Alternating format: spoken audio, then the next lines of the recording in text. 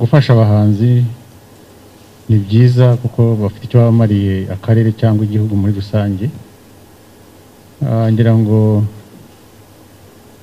ibyo yavuze bya Dokasi na wundi mugenzi we kuba bari i Kigali,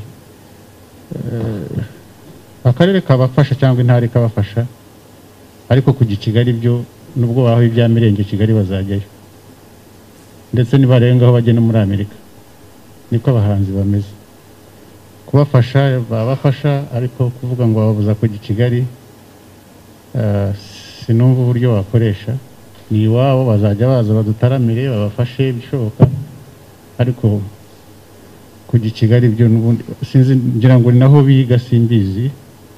Nge nanavuganye nabo bigeze kuzi n'ahangaha, ariko twese njya mbona abantu bashaka imibereho cyangwa bashaka bose bajya muri kapitali. Ngira ngo ni muri urwo rwego rero, ntabwo bashobora kuba baragiye kubera ko babuze gifasha, ahubwo bashobora kuba baragiyeyo kubera ko ariko bimeze, ariko biteye. Na 2014 ni 100 ni 90 89 no 103 abatize badafite ishuri na rimwe. Primary ni 80, ubwo nabarangije primary cyangwa bari hasi batararangiza ni 89. O level ni 42. A level ni 0. Nta muntu uri mufite ishuri rya senior 6 nibura. Ubwo ni urugero nshaka najya icyaha cyakurikiraga icyo gihe cyari drug dealing cyangwa se ibintu byo gukora gucuruza ibiyobyabwenge. Nabo nshatse naba classifying gutyo, nabo twabonye case 31, hafatirwamo suspects 42, nabo abari hasi y'imyaka 28, abari hejuru y'imyaka 19, abari hejuru y'imyaka 31 ni 7. Nabo wajya muri education level yabo ugasanga muri abantu 31 abafite 0 badafite ishuri na rimwe ni 23. Abafite primary ni 13. O level ni 6. A level 8. Wenda ibyaha byo nshatse nakomeza nkabilistinga, ariko ibyo mbisubijemo bikomeye byatwara umwanya. Ubwo hakurikiragaho icyaha cya smuggling, agakurikiraho assault, ubwo no gukubita no gukomeretsa, agakurikiraho gucukura bitemewe, gucukura mu by'agaciro bitemewe, illegal mining, agakurikiraho illegal border crossing. Ibyo byaha niko byakurikiranwa muri icyo gihe. Icyo cyanyuma nyine nkuko nabivuze nicyo cyari icyanyuma, ariko binashatse kubibabwira kugira ngo mwumve uko ikibazo dufite mu Rwanda muri rusange. Ngira ngo muhita mucyumva ko harimo ikibazo cy'abantu bashobora kuba badafite amashuri, nako badafite amashuri, kandi bikaba ari byo bituma habaho unemployment, abantu badafite akazi, bityo rero bagahitamo kujya gushaka akazi, gushaka amafaranga muri ubu buryo.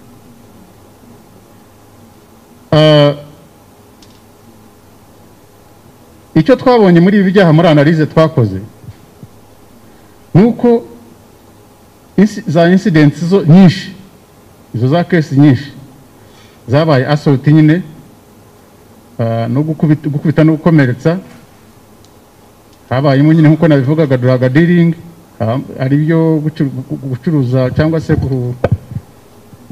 gucuruza ibiyobyabwenge no kubikoresha, habayemo no kwambuka umupaka bitemewe n'amategeko nkuko twabivugaga. Dusanga 67 cyangwa 62 mu byo gukubita no gukomeretsa byatewe n'ubusinzi, drunkenness. Hanyuma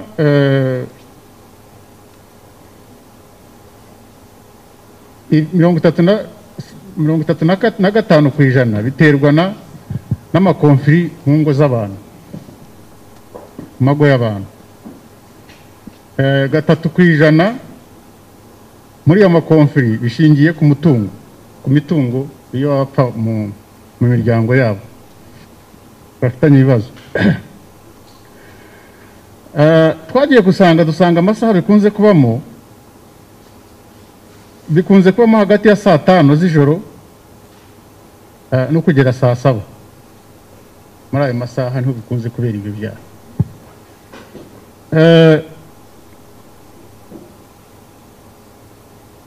Ikindi kirimo nkuko mwabyumvishe, ibi byaha byinshi hafi 90 n'ibindi bikorwa n'abantu bakiri batoya. Bigiye muri ya myaka none ukongera ukareba usanga ari abana bakiri bato cyane. Bamwe sinzi umuntu wavugaga hano avuga ati bajya barara mabaraza, barara hirya no hino, barara mu benshi ni abo ngaba sinakinga bambura abantu bashikuza udukapu. Noneho rero nkabanje mbone igisubizo sinkibonera mu gufata ubusimba bwe abantu dufunze ngo mbabwire imibare bafatiwe muri ibyo byaha ni benshi cyane. Abari muri za transit centers nabo ni benshi cyane. Ariko reka ngerageze kuvuga uko buryo numva iki kibazo dufatanyije twese, ntaragera ku bya polisi ku giti cyayo, numva twakora kugira ngo tugabanye dufatanyije namwe abanyamakuru. Numva twakora kugira ngo ibyaha bigabanuke. Hari ikintu nakwita ko urban immigration cyangwa se abantu bimuka bava mu giturage baza mu mujyi wa Musanze ni benshi cyane. Icyo gisubizo twagishaka dute kugira ngo abantu bareke kwimuka bose baza muri uyu mujyi? Ngira ngo icyo gisubizo si cya polisi gusa,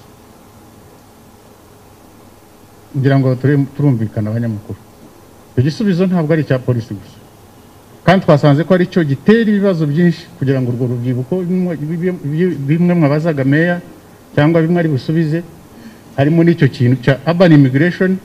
Urubyiruko rwinshi ruva mu districts duhana imbibi ndetse n'Ikigali ngo basigaye bavayo bakaza hano mu mujyi wa Musanze. Ikibitera kimwe mwacyumvishe. Tushoboye kukirwanya icyo kintu hari cyagabanuka. Hanyuma hakabaho na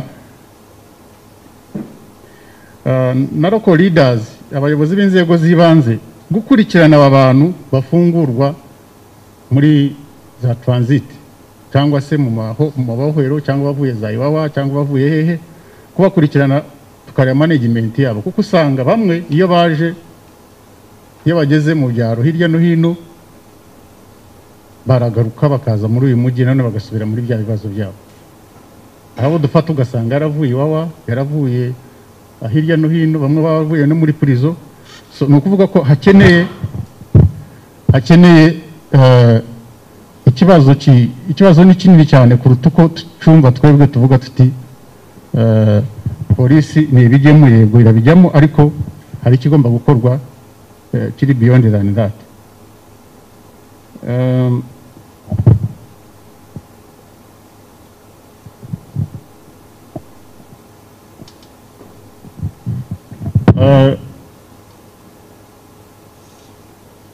Hakaba hariho n'ikindi kintu kigomba gukorwa kandi kizakorwa, ntekereza ko kizakorwa, ikintu kijyanye n'amategeko, kuya reviewinga ku kintu kijyanye n'amategeko ajyanye n'ukuntu no guhana ababyeyi.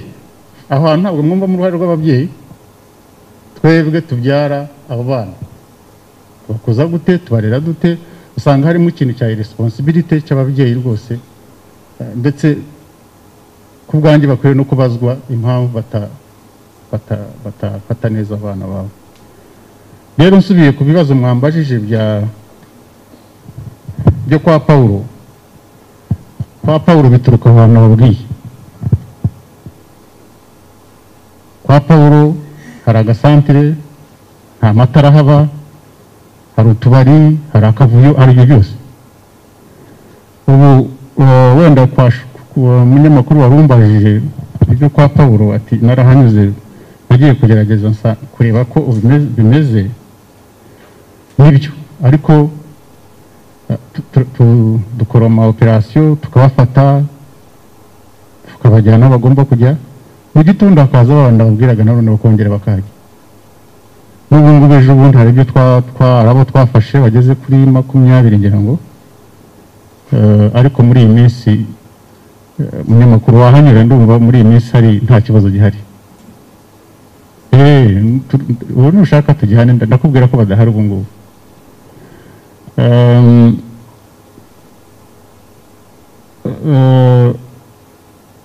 aho mwavuze muti ubuyobozi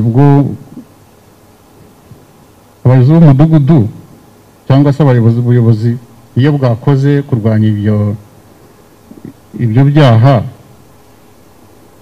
baragaruka abajura bakabamerera nabi ngira ngo niba nacyumvishe neza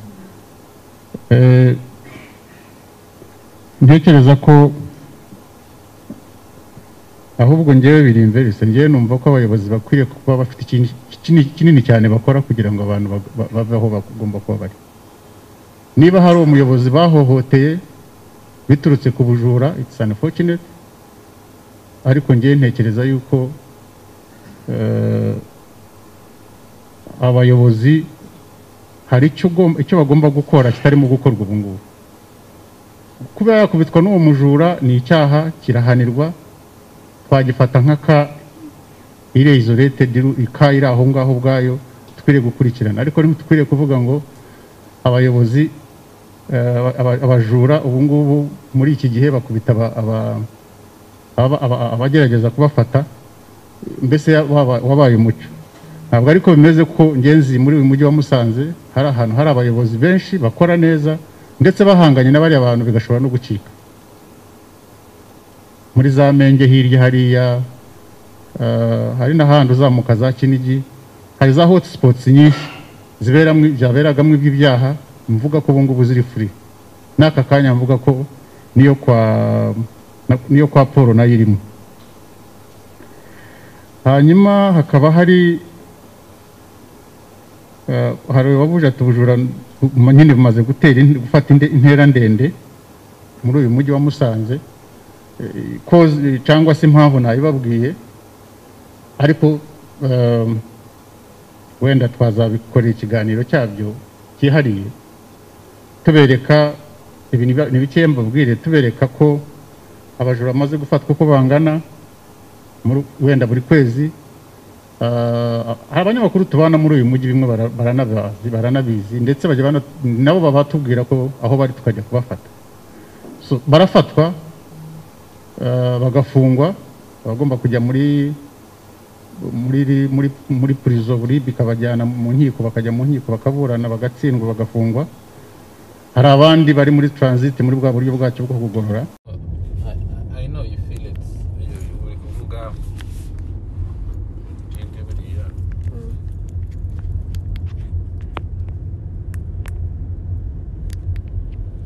hase ubu ko numva njyewe to be honest ndicara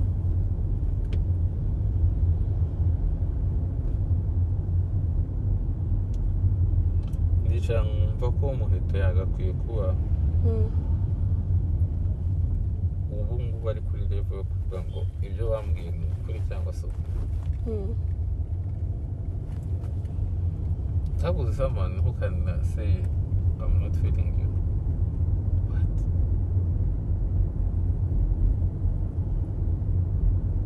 That's when the Mikubgira, like, what did you think? It's hard.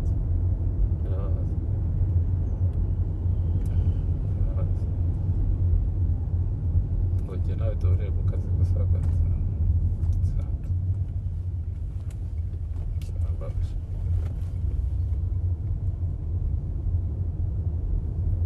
ntarambabaje ariko nyine ikosa ni iryanjye ubundi ko wari umaze imyaka 10 n'ingahe umaze imyaka like 10 years nkora this kind of beauty pageant ntago ndagera muri circumstance igihe n'umucontestant twumve turi ubundi feelings zanjye zimbwira ko if I like someone I avoid them avoiding instead so ubundi se Muheto mwizeyemo iki buryo umuwera open to that level ariko nyine iryo ni ikosa nararikoze and I agree. Ariko nanone kuba nakoze ikosa like kubona nakoze ikosa akahita ngira noneho ari umpenaliza sinzi niba uri kumvira wakoze ikosa uwo ariko rero none uri kugupenaliza noneho ikindi kirimo Muheto ntabwo nshaka kubyinjiramo cyane kuko niyo wabimbaza nabivuga ko that's my life that's n'akazi kanjye ariko ukareba wumve mu mutwe wanjye intambara wararwaniye Muheto since day one utamuzi niyo histoire yawe sinari nyizi uri kumva aho ukavuga ngo I will stand to that girl uko bimeze kose uyu mwana ngomba kumuha happiness deserving other factors uzihorera kandi atari uko ntekereza ngo nzaryamana nawe kuko kuryamana I can't imagine ntabwo nshobora kumuha ngo ugiye kuryamana n'umuntu like money nashaka kumuha ibyishimo deserving uriya mwana yafighting for that so let me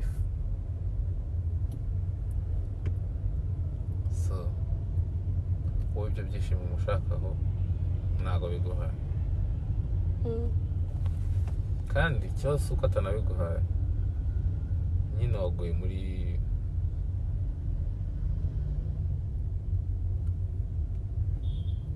unless ari umukobwa uri smart ntashobora kumva wenda smartness yaba afite cyangwa ubukuru yaba afite ku buryo ashobora kugira akavuga atari ko ubundi kuko wanarayizinze nk'umuntu mukuru ubona ko it's possible ntabwo wavuga ngo waryamanye na Jory uvuye kuri Jory uryamanye na Elsa uvuye kuri Elsa ugiye kuri ibyo byo it's impossible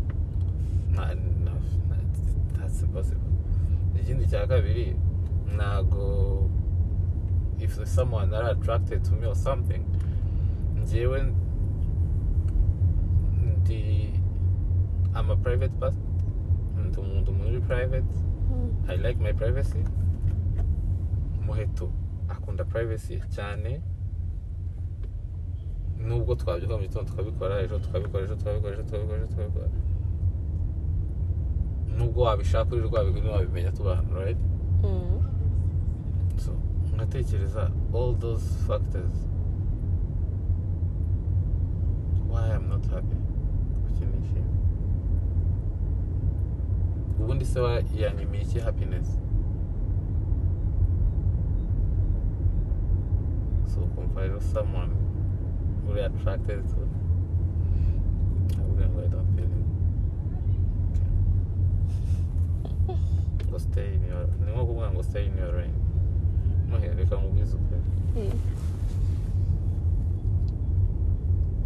mama siwe nanuhari n'ubu na like nta kintu gihambaye mfite ubu ngubu nshobora kuvuga sibyo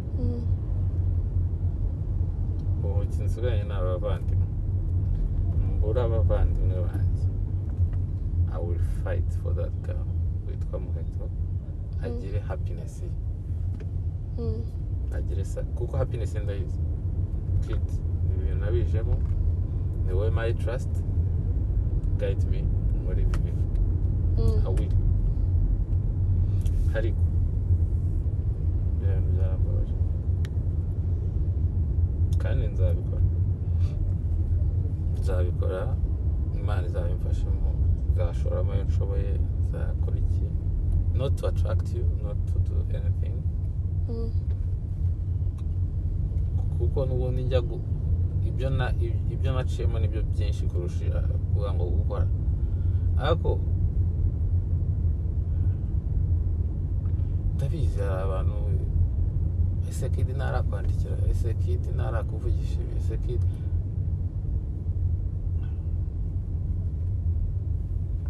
ndabizi birwaho baranga n'ababikubaza n'abakurikiye ntukibaza if someone like Muheto adashobora kundwanira ishyaka njye murwanira adashobora kumpa happiness njye muhaye adashobora kandi Muheto nubona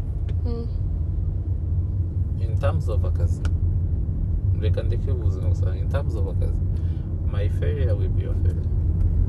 Exactly. So nase niba adashobora kwicara ngo dushyire hamwe dukore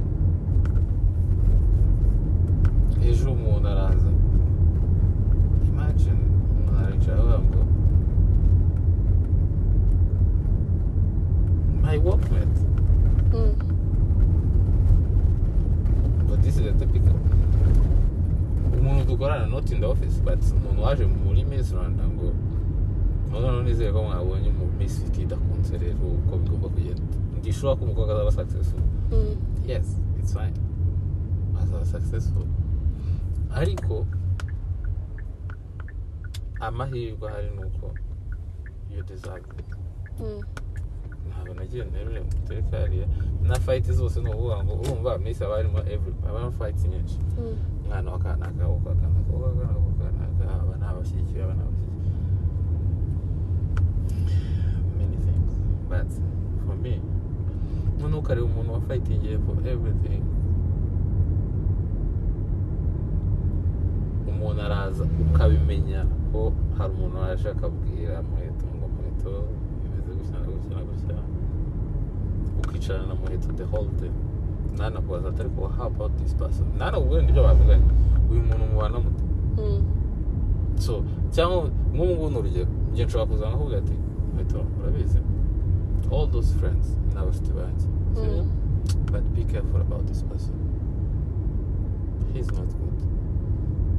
Nabikubwira to be honest uje ukambaza ukambwira uti kid uyu muntu ukamamagaye gutya tukabonana Muheto nagukunda sinabikunda ariko nakubwira ngo Muheto I want to see you there. Ntabwo nshaka kukubona just like ngo agakamba kararaye uri no mu bantu nekereza ngo Imana nidufasha tukaguma uko tumeze tuzakomeza gukorana even after Miss Rwanda. Sinshaka kukubona like dreams zawe ziba limited. Imana izabidufasha ariko nyine ukabona umuntu wowe ukunda gufata ntunyumve nabi ntabwo mbona agaciro wamara kuza kuryamana nanjye trust me no ntabwo ari byo mwiza kuryamana n'umuntu ni feelings ushobora no kuryamana nanjye utakamba ntabwo ari byo ndi kuvuga ariko nyine it's very bad ni ijambo ribi I don't feel you. Like I don't feel you there. Anyway, sinzi ni ijambo wamugana ni ijambo rigize rikomeye. Muheto, to be honest, naragukunze. Not as a girlfriend, boyfriend, no. Ndumva ukunda umuntu, umwana ndamukunda. Ibya boyfriend, girlfriend, ibyo ni ibintu byizana. Birabyuka bikaza cyangwa nibize. Ariko n'umwana nishimiye unyura umutima wanjye ngavuga ndakunda kabisa kandi I will try my level best to make her dreams. Good dreams at least ndi muri bake ntabwo nyine wa mugani we ntabwo nyiyumvamo it's okay it's fine I'm okay ariko how like ngo can you say a weekend nawe uza aho ngiye nawe uza aho agiye aho tugiye it's fine ngo no akamara izo nkazireba none hari ukuntu umuntu akwavoidinga ukabona ko ari kukwavoidinga ariko yananiwe kukubwira directly ngo can you stop that. You get what I'm saying? Yeah, I get you. So kandi muhetaranya avoidinga in a way nawe ubibona ariko ntabwo ndi to be honest Muheto nubwo naba ndi fake ariko nawe nyine hari igihe udashyiramo imiyago reka mwavoid like try to think ko his kid mukorana ariko nyine umuntu akakwereka ko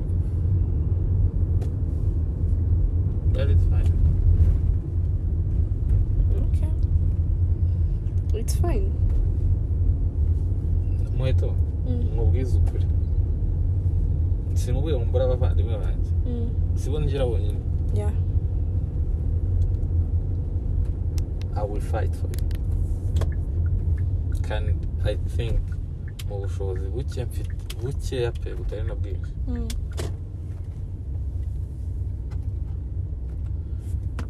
ntabwo ngiye kukubwira ibintu byinshi but ni benshi nashaka no kuvuga n'amazina yabo at least ndeba aka kanya navuga ngo George muri n'abanyarwanda cyane avuga ngo hakumva bari ibintu tuvuganye tubivugana. Yeah. George muri n'abanyarwanda cyane avuga ngo kid sinibona iyo naza kuba tutarahuye ariko I don't know niba wenda ibyo nibyo mbwiye hari ibindi avuga ahandi I don't know and I don't care ariko at least my effort iyo nzireba nkavuga ngo okay at least hari icyo zatanze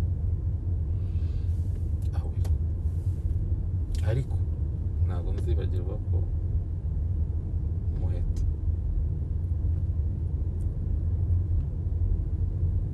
yanyimye happiness. Muheto yambwiye ngo don't feel you.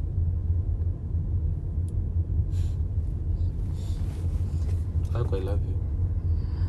I'm glad ko ibiti bitagira n'ikindi. The other good thing about it ni uko bitaguhindura tu ikintu cyiza. I appreciate that. No kumindura byo byarampinduye to be honest. Ariko hari kitahinduka ku giti cyawe it's okay kubera ko n'ubundi nicyo wamugani wabasabye ngo stay in the lane mu murongo w'akazi. Ikitamindukaho ni kimwe nuko nshobora gufata rega Muheto nubwo nakwicara nkanya nkavuga ati okay reka nkora akazi ka Muheto gusa none ahantu bibera bibi nuko wibwira ko for example twicaye tugakora akazi navuga ngo ngiye gukora akazi ka Muheto none ibyo nta nubwo byantwara 30% of my time akazi ka Muheto no ni iminota ingahe akazi ke naka kandi akaba successful abantu akaba miss rwose nsaho yakoze ibintu ariko ngewe icyo nshaka is not that ngewe ndashaka personal growth ikimuteza imbere ya Muheto no Miss Rwanda ibyo bizakora abantu bazishima bazabona ibiki bikorwa ngo bati cyo ndeba ni personal growth ku buryo umwana nishaka ngo wese ujuri yabaye Miss saba ndetse niba yase bikorwa biraho ariko personal growth icyo ndeba nicyo ngicyo personal icyo kiri personal. So wowe rero yumbwiye ngo stay in your lane gube mu kazi mbashije kubikurikira akaba ari byo ngendera shana bikurikira kandi nubwo byamvuna byanyorohera cyane and I keep ariko that's not what I want. Just ndashaka kubona Muheto ndashaka kubona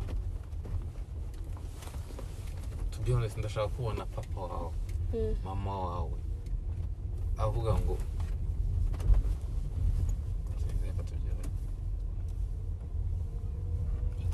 can you reach? Amen to that. We will. Ariko kuvuga ngo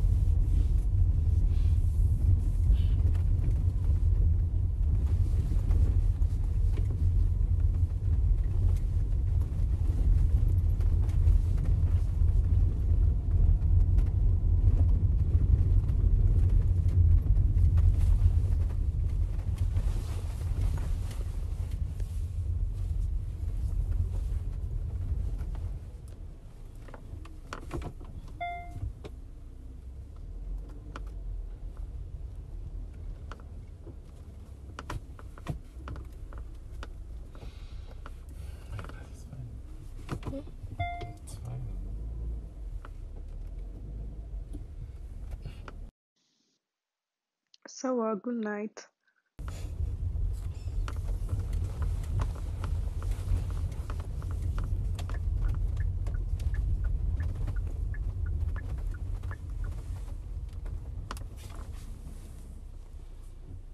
Thank you for the ride. See you. Good night. Don't take care. I will.